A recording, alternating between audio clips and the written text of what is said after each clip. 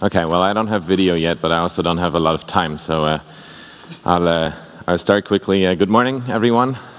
We have a beautiful cloudless day today in Geelong, and I have to say I do like cloudless. Not because the cloud isn't great and everything, and I think there's a lot of potential out there, but because the non-cloud, the data centers that Stephen was just talking about, they're still the place where I can go and I can find Unix and Unix tools and Unix principles put to use. Whereas it's my impression that the cloud as we know it nowadays is sort of this massive mess of not invented here syndrome, and everybody cooks their own thing. And I guess that's fine, in an early stage on when you're innovating, but I'm here today to talk to you a little bit about or play for the Unix principles, and in the hope that we can find ways to do system administration even in cloudy days that leverage a little more of the principles of Unix that we've come to like so much over the last decades. Now, I actually prepared a live demo, and this is a little bit of a problem. I'm happy to talk to you without the live demo, but then I don't really have anything to say. Do we know what the problem is with the video? Because I tried this beforehand.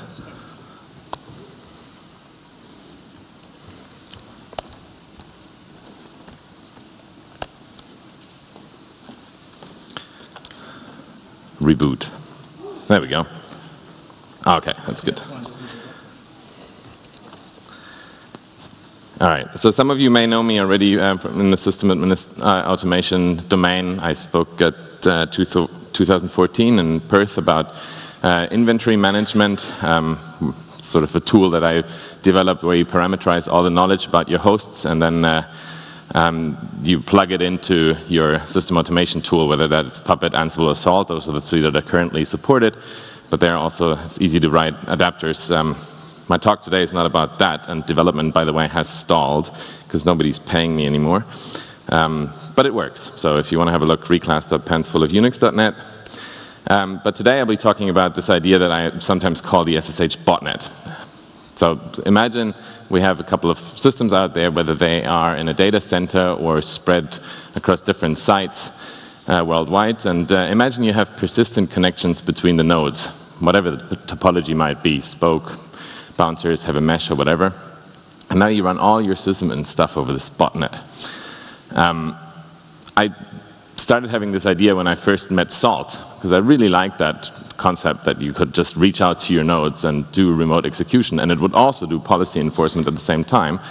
And I was like, hey, yeah, I mean, we know botnets from IRC and from everywhere else. Why not just, turn the cracker tool botnet into the hacker tool botnet and use it for system automation and administration. And then looking around at all the available tools, I found that, as a matter of fact, Puppet has its own transport layer and its own CA and its own TLS implementation. Salt has the same, which is, I'm not going to comment on any of that right now. Ansible at least uses SSH, but it's a very sort of ad hoc type thing. It doesn't have any persistent connections. And I figured all of these tools could actually benefit very much from having such a botnet. One tool in true Unix fashion that focuses just on transport between all the nodes, that does that well, provides interfaces, and therefore becomes a good standing member of the Unix community or society. So without trying to show any form of a complete research project or anything, it looks fancy, but it's not. It's the OSI stack of system automation that I came up with yesterday, shortly after I found out that I was going to be talking today. So we covered the lowest level inventory with reclass a little bit. Today I'm going to be focusing on transport. And I kind of picked out a couple of aspects of transport, which are authentication, encryption, topology, and resilience. And if you look at the landscape out there of the tools, then you'll see that, CF Engine, Puppet, Chef, Salt, they all implement their own authentication. They all implement their own encryption, or at least reuse libraries. Ansible does SSH, that's fair enough, but it also only does the push mode and so on and so forth. I don't really want to go into too much detail on this table right now. The message that I wanted to share is that we can do better than this. We can provide transport Unix style, do one thing well, and when we do it right, and this is what I'm about to show you, we can be topology independent. So we don't have to make the decision about whether I want to have a push mode infrastructure or a pull mode infrastructure. I can do both depending on what my nodes need. And then use that for monitoring, data collection, remote execution, policy enforcement. So the live demo I'm quickly going to show is basically this, push and pull both in the same, with the same interfaces, so that the idea being your monitoring tool or your policy enforcement tool doesn't need to care anymore whether a node is being pinged or the node reaches into the client. The control aspect of it, or the interface here, is the same for both, and there's the agent on the other side that is the same for both. And mind you, I whacked this up yesterday, so it's pretty rough. But basically, it's a couple of shell scripts. I'm sorry for I tried to make the font big enough, but so you can't see it all. But basically, what I'm using is a tool called SOCAT. How many of you know SOCAT?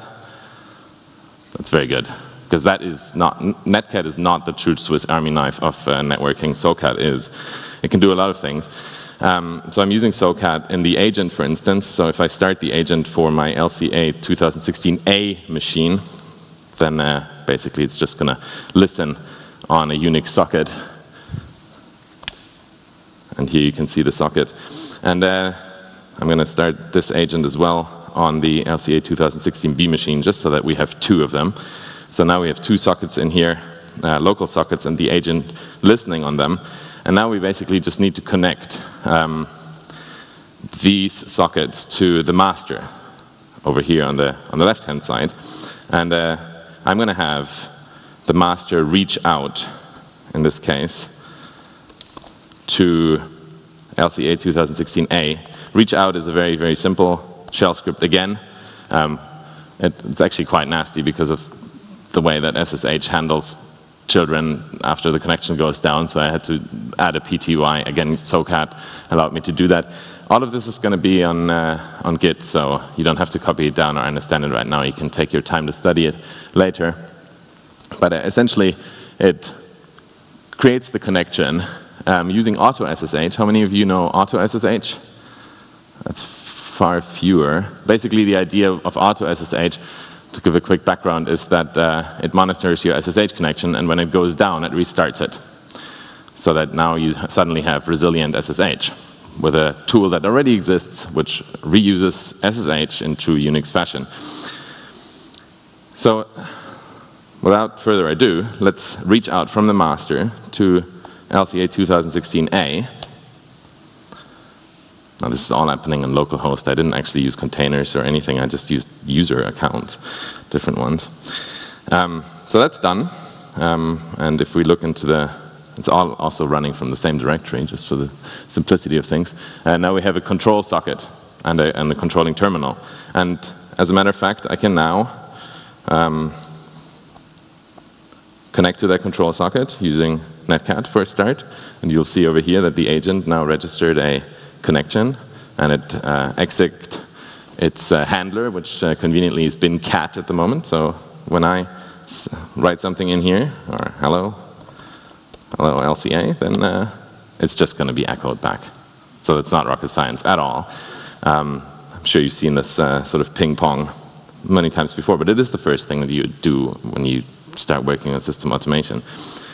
So that was reaching out to LCA 2016. Now imagine we have another couple of hosts that are behind a firewall, and you can't reach them from the outside because IPv6 isn't there yet, and all this kind of other stuff.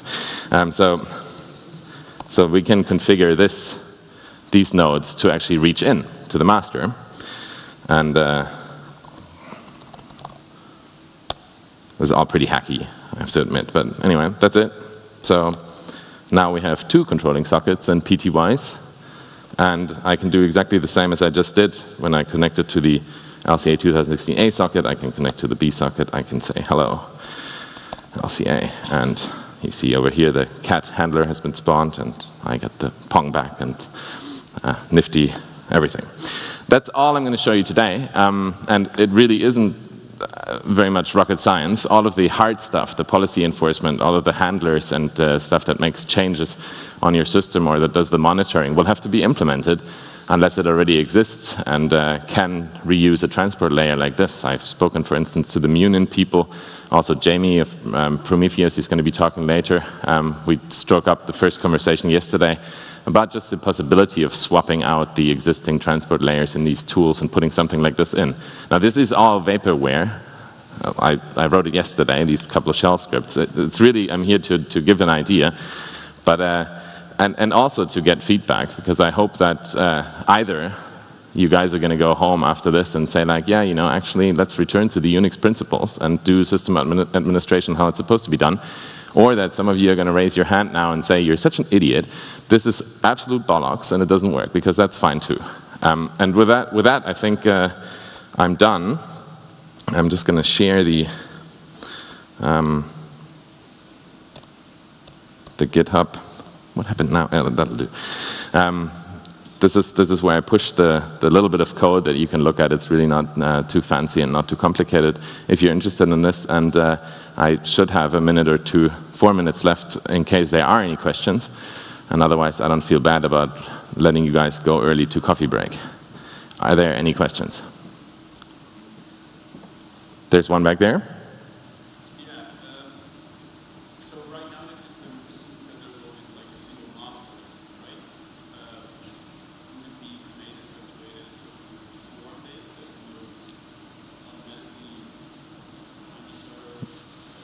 Yeah, so the question picked up on this being a master-client architecture and whether it could be more mesh-based or swarm-based or peer-to-peer, and absolutely.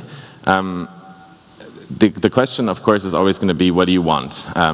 If I change my system descriptions and then expect that all of the systems that I control are going to have the same consistent state 5 minutes later, using a mesh network is probably not the right choice. In that case, I personally like master-slave approaches. But I realize also that sometimes you have time. You don't care if you know, the convergence in your infrastructure happens within the next 5 minutes or can take a day. And then I've already thought about this a little bit, and there are peer-to-peer protocols out there that you can leverage and that can sit on top of this transport layer, or you just use Git.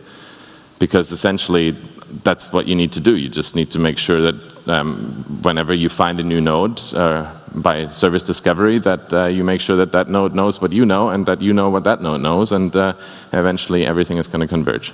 So yes, definitely it should go that way too, and I think it's possible. But I put that even on a higher layer than just the mere transport between two nodes.